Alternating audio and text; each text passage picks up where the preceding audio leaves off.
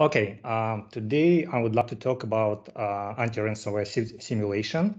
And just for those who missed our previous reports, so I will briefly tell what we have presented in the previous episodes. So we started anti-ransomware testing using the simulation approach. So we, in April 2017, this was our first test, and we created a Python script to simulate 18 tests that mimic ransomware behavior. And this is how a ransomware simulation solution looks like. So we have a tool on the left where we can specify like the target folder that we are going to attack, encrypt files there. As you can see, we have like a bunch of files, like typically documents, videos, pictures. Then we can set up encryption method, encoding, even crypto library, and actually run the encryption. We can encrypt files one by one or just all of them, and we can also have like a ransomware detector in running in console. So you can see that after like 10 files, for example, have been encrypted, our ransomware detector pop up the alert that the ransomware activity is detected. So that was our like status before.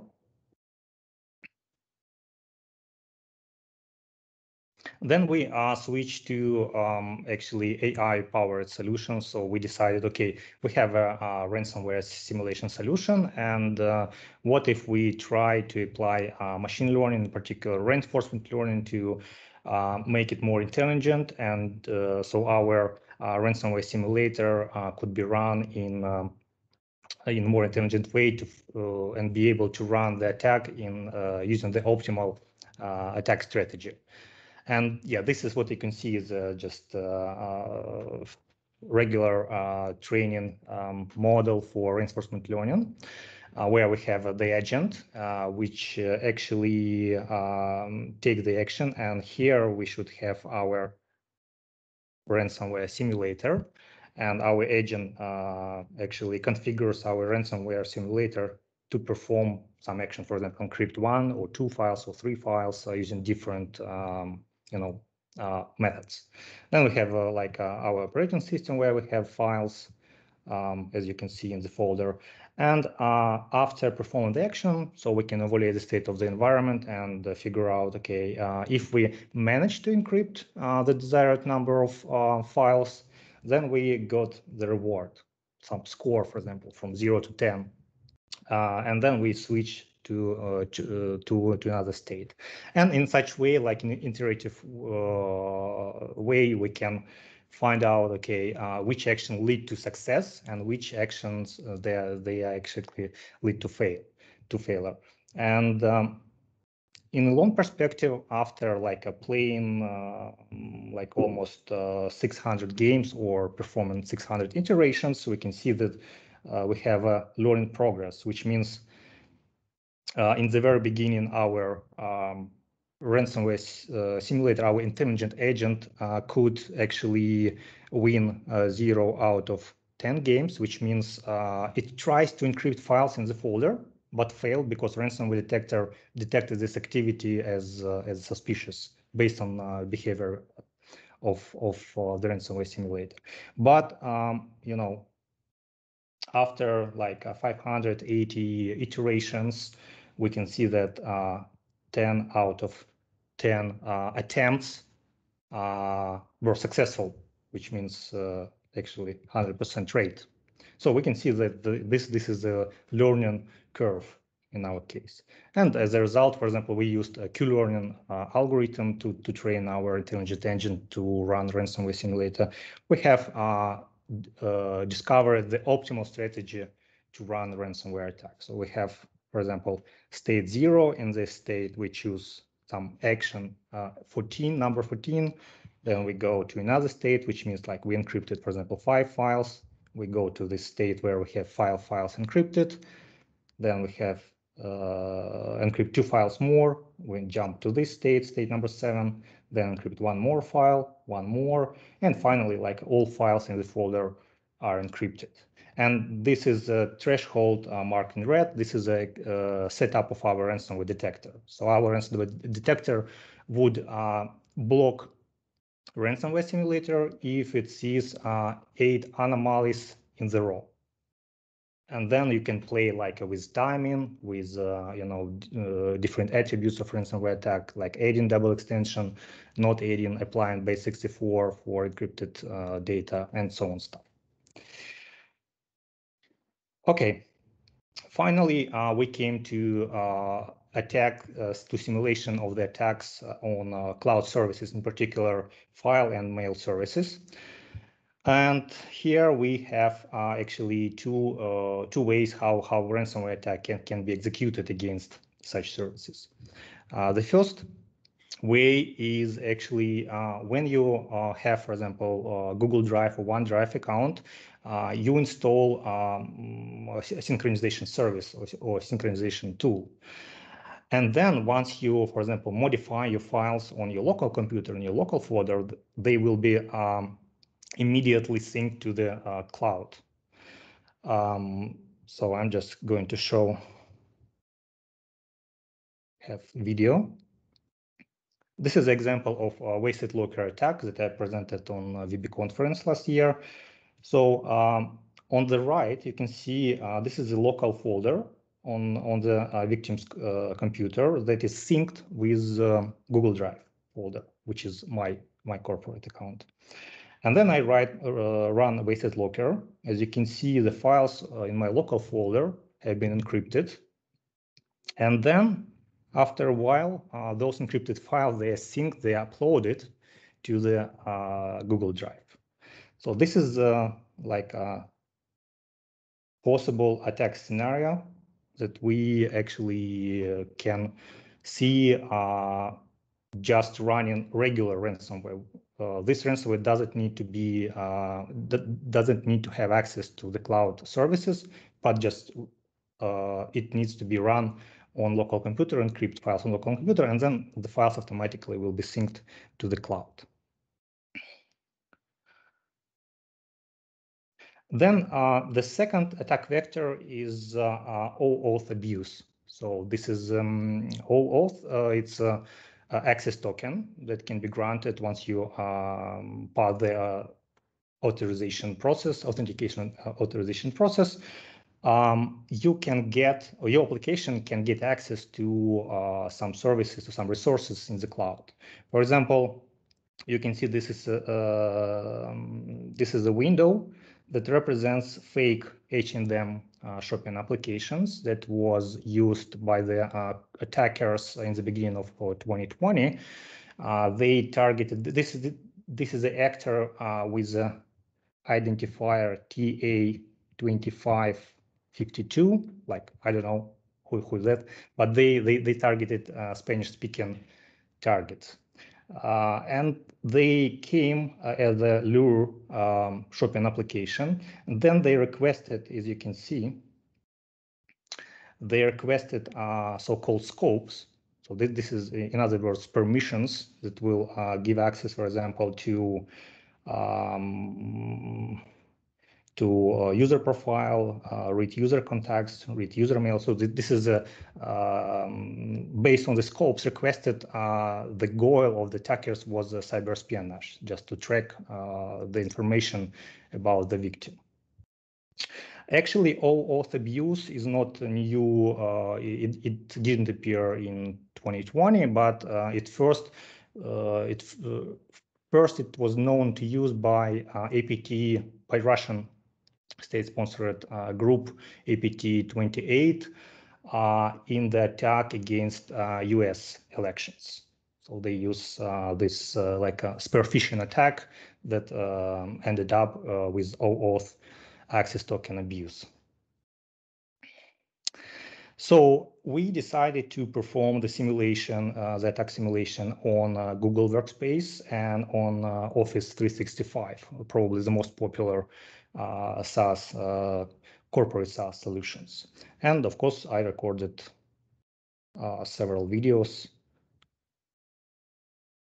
showing how this attack can be executed. So we developed the dashboard. In this dashboard, first the attacker need to sign in. The attackers can use, for example, compromised suppliers account, for example, to run the attack. And this account is used to send phishing email. So we enter the victim's email and send the spare phishing email. As you can see, victim receives this email, click on the bait. And as you can see, the user was suggested to install so-called G security application and give permissions to access Gmail. Then the attacker, having this access token provided, attacker can actually view emails and upload files. For example, for our test, we can create the folder with files, with test files. We will see it now.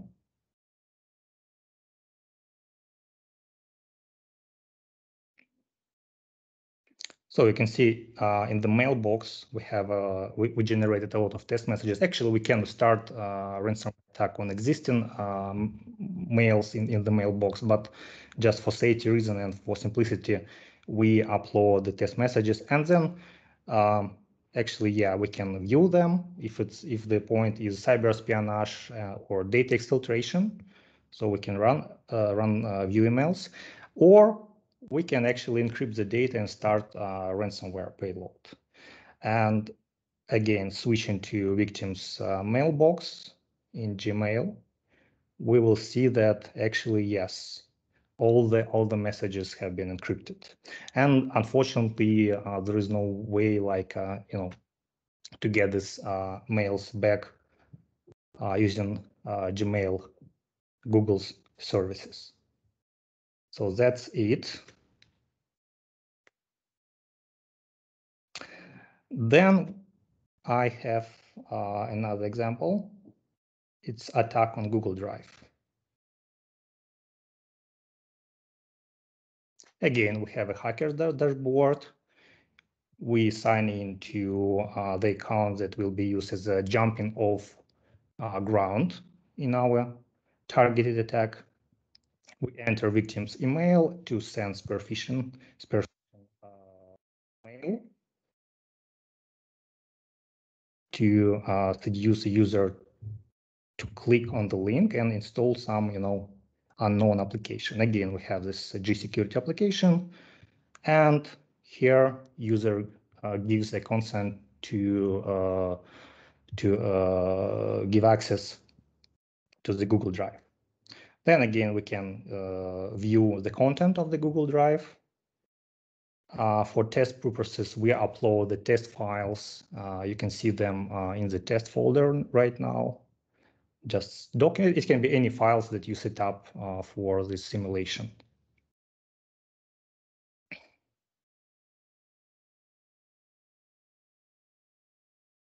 As you can see, we have like a different styles of behavior for our ransomware simulator. So we can run it as a WannaCry, as a Revel ransomware. Actually, it's not limited. It's limited only by your fantasy. And then, as you can see,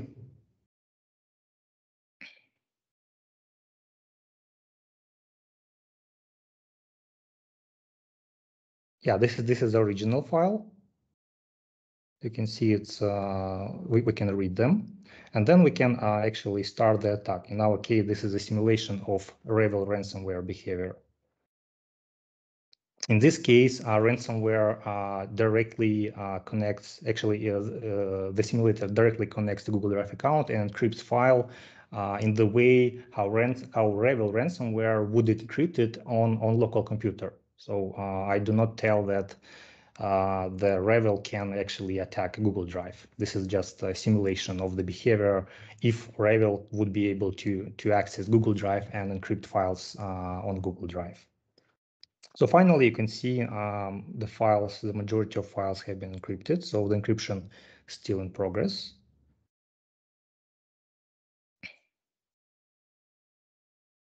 And we also put a ransom note just to be more authentic.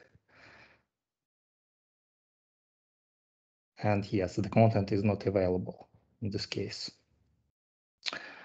One more demo for Outlook, attack on Outlook. Yeah, we start in the regular way with the hacker's dashboard. We sign in to jumping off account in Office 365, and currently the attacker gets the permission to control the this jumping off account to be able to send email, phishing emails per phishing email to the victim. Then we go to victim's account. We need to sign in.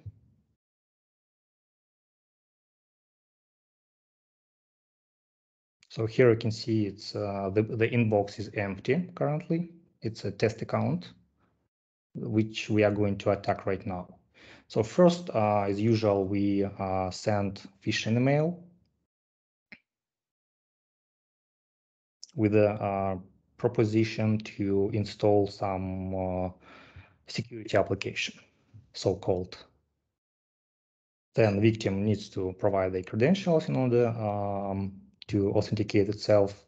And then the malicious cloud application will ask to provide permission. You can see them on the screen right now. So this is a full permission to Outlook. So the attackers will be able to perform any action, viewing emails, again, modifying, uploading. So again, for test purposes, we upload the test messages to the inbox folder. And the next step, we will test our ransomware payload. Yes, and as you can see, it's again has been successfully encrypted in Outlook. And the last one is attack on OneDrive. So the scenario is the same.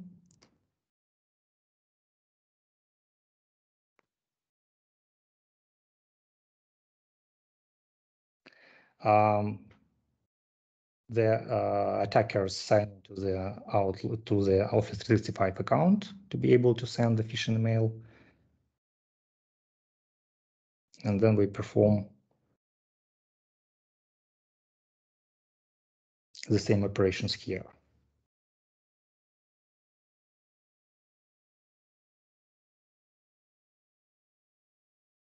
Currently, the inbox is empty, as you can see. But the phishing email is coming.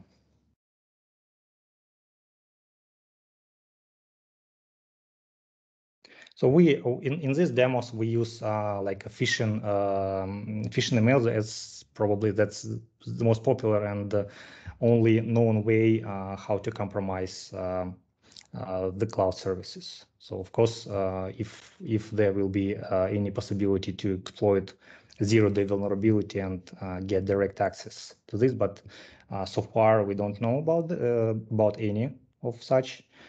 And therefore, we use the most common way to attack the cloud environments is to run through spear phishing attack.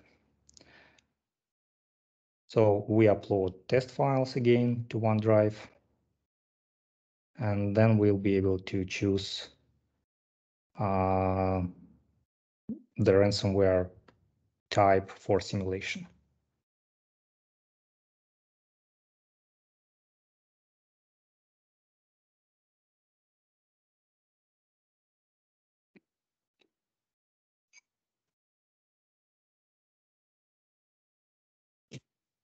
So in this case, we choose Rival ransomware style of file encryption. And finally, yes, we have the file encryption. So the idea of this demo is to test the anti-malware, anti-ransomware capability if you have such in the product that protects cloud environment, cloud services against ransomware attack. I already mentioned two ways how the cloud services can be compromised. One is using syncing services, and another OAuth abuse scenario. So that's it for today. And just to sum up today's presentation, so currently we work individually with the security vendors to test their solutions. So we do not plan to run public comparative testing at the moment because we see some complexity in this type of activity. For example, if we talk about using AI or reinforcement learning to train the simulation software to simulate the attack, in this case, reinforcement learning implies randomness during the training procedure. The training life cycle.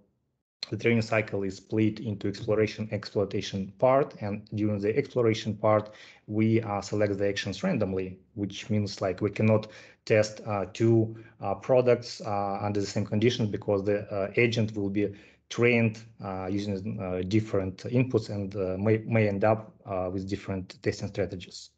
So we like simulation approach, as this particular presentation is titled. We also apply machine learning to make it more intelligent and to find sometimes to find the optimal attack strategy, sometimes to find the optimal thresholds that we can bypass. And so we run simulation for endpoints and for cloud services. However, simulation, of course, you might say like a simulation is not real attack. And in addition to that, we also, of course, run like real cases of ransomware attacks to test the products in addition to simulation. Because we don't have like currently in the wild, real in the wild attacks of ransomware on cloud services. So we use simulation to look into the future and trying to predict such potential attacks in the future. Thank you for attention. If you have any questions.